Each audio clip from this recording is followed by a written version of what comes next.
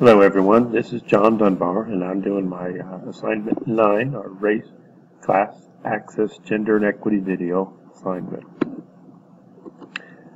First thing I'm going to talk about my sources instead of putting it at the end. If you see here, the first speaker I came up with was Helen Turnbull. She's CEO of Human Facets, and she brings up some interesting ideas about diversity, about how we think about others. The second speech is called Democracy, Diversity, and Social Justice. Okay, this is by James Banks, and see, he's an educator, and he's been a researcher and leader in efforts to increase educational equality for students for more than 3 decades. Okay, and I used our text by Koussis and Posner. So, looking at the first speech by Helen Turnbull, these are some of the things she talked about. First thing she mentioned was our blind spots. She was talking about our preconceived ideas about people, our biases. She gave the example on when she goes on an airplane, the first thing she looks as she boarding is this, look at that pilot. And she gave example when she saw a female there, it just, it made her nervous. It's not what she's used to thinking, what she was expecting. And so those are just giving an idea of some things we have to overcome. And she mentioned the inclusion paradox. We all are alike in a lot of ways, but yet we're all uniquely different. And we are like some people more than we're like others. But we all have a deep need to feel included. Okay? And then one concept she brought up is our in-group is smaller than our out-group. But the most interesting thing about that was research has shown that when we think about ourselves and we think about the people that we consider in our in-group, we use the same neural pathways. But when we think about strangers, when we think about people that are in our out-group, we use a different neural pathway. So our bodies then cause us to think of people differently. With strangers that we don't know who they are, don't know anything about them. We have our biases and stereotypes. So that's something we have to overcome. And finally, she finished her speech on asking us, what do you do to exclude others? What do you do that might be a blind spot for you, that may cause you, if you pay attention to it, to widen the size of your peer group? What can we do, in other words, to get over those stereotypes that we have about people, to have some empathy and think about things from the other perspectives? Okay. The next speech I watched was by James Banks, and there, some introductory things he brought up first was we have increasing diversity in the nation states around the world. And since World War II, many countries around the world have experienced significant immigration. He mentioned that many countries in Europe and in Asia as well. Of course, in our country, we've had a diverse population for several hundred years now. He mentioned the challenges of diversity in our schools. By 2050, we're going to have whites only make up half of the population. So the minority groups will be half of our population. And you looked at 86% of our teachers, though, are white. And you don't see that changing anytime soon, because the vast majority of students that are in colleges learning to be teachers are white as well. But right now, 40% of students are non-white. So that's some of the challenges. But if you think about it, diversity offers both challenges and opportunities. Students, as well as teachers, come to school with their stereotypes in mind. But diversity also enriches our nation. Okay? As we know, we've had many foreign-born people come into our country and create these companies that are doing such great things. So individuals from many groups have made significant contributions to our society. And then finally, what we're going to talk about is the goal of multicultural education is to teach kids to know, to care, and to act. And then summarizing the message that he had there, the body of his speech. He talked about the 5 dimensions of multicultural education. First one he talked about is content integration. Here he talked about teachers using examples of content from different racial and ethnic groups. And when you do that, students will develop a more positive racial attitude towards these groups. The stereotypes each have. Okay? Students will become more engaged and active learners. The teacher will incorporate information about the cultures, okay, the histories, experiences into the curriculum. The second dimension we talked about was the knowledge construction process. Here he was talking about how researchers have biases and stereotypes, these preconceived ideas, and he called them biographical journeys. And that greatly influences the kind of questions they ask and the kind of conclusions they come up with.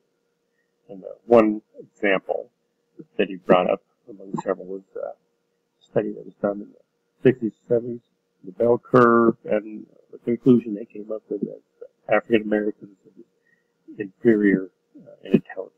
So that was just one of the examples he brought up. The next dimension he talked about was the prejudice reduction. And here he talked about, again, curriculum materials that teachers use and interventions. If you bring in other perspectives about other cultures, this will help the students develop positive attitudes about racial, and other ethnic groups. So his statement is a democratic, multicultural curriculum has a positive effect on both students and the teachers. In order for students to learn about our democracy, to really understand our democracy, they must experience a democratic curriculum in a democratic classroom. The fourth dimension is called an equity pedagogy. And here again, we talk about teachers using culturally responsive teaching and academic achievement. This, again, where you're bringing in other perspectives, other cultures. This will help the minority students for their achievement to increase. So the final dimension is called an empowering school culture and social structure.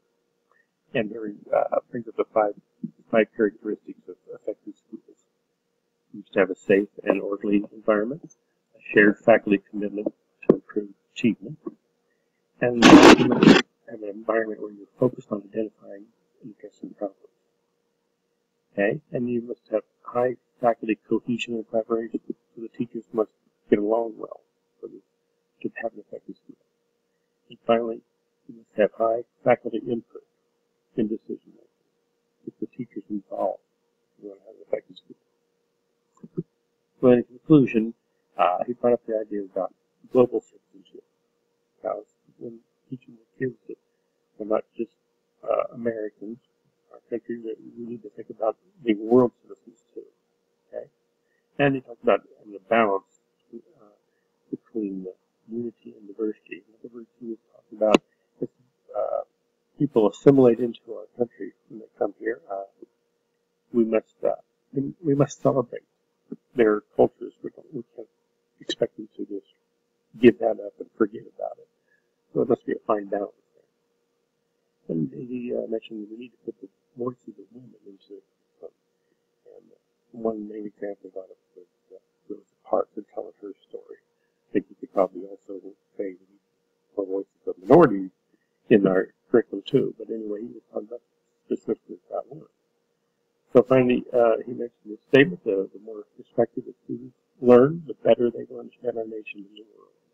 And this will help them to know about people and to care about the rest of the world, and to act to increase social justice in their communities, the nation, and the world.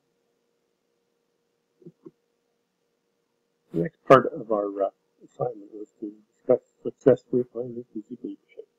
And I came up with these 5 ideas about and then tied them to the 5 characteristics of exemplary leadership. We talked about it in our text. This is the process.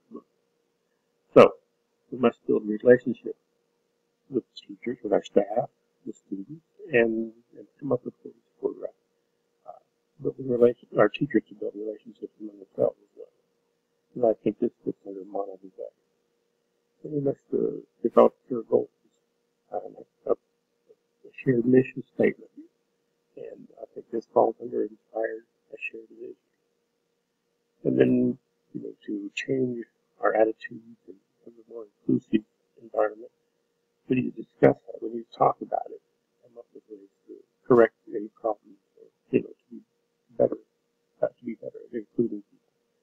We need to challenge the people, in other words, challenge the process.